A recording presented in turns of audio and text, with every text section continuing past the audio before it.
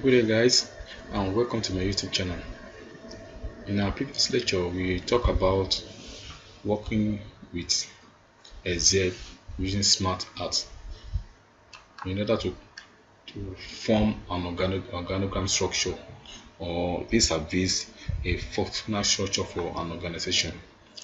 Today we are going to talk about how to create a chart in order to make your work look professional for presentation. Now let's go.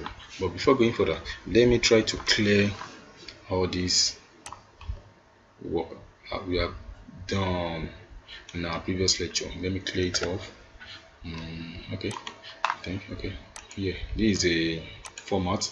So just click on the cell. Then, as we are rightly done in our previous lecture, come down to editing. Where then you see a clear all.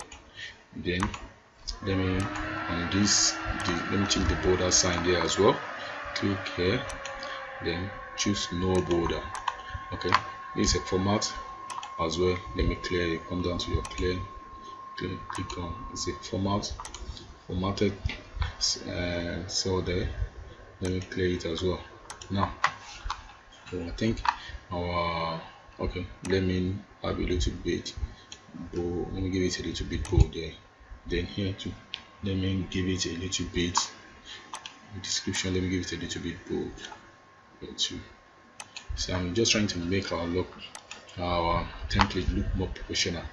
Okay, I think we are good to go here. So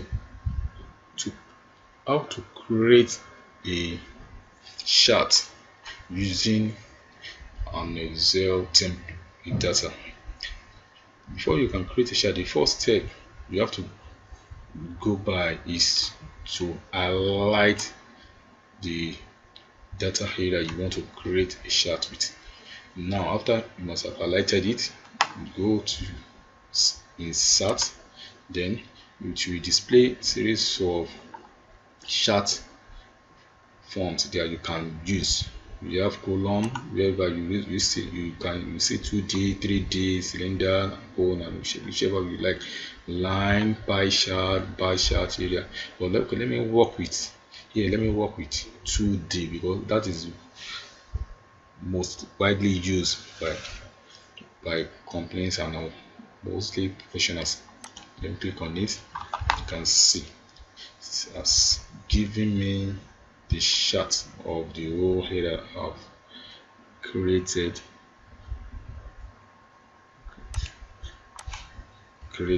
Okay, let me drag it down a little bit to move it out of this region. Okay, I think it's more okay here. Okay, let me make it a little bit bold. Okay, let me make it a little bit bold. Okay, let me change this font style here, the January, February, March, and whatever. Let me put it 2020. Let me put it 2020. Right, 2020.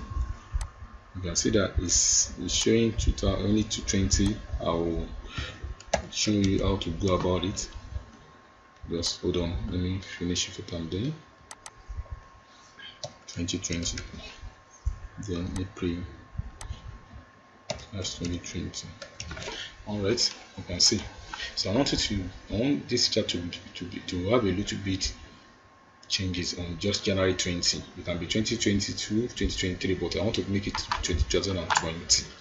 Right, I like the whole cell there. You said just January cell, January, and the whole month cell. Now come down to custom here, scroll down, click on more number format. All right, you can see we have month slash year. Each year is signifying that only 20, but I want to make it 2020. So what we need to do is just add 2y. You can see, so this is, you can see the display there. So this is how my month is going to display once I click on OK.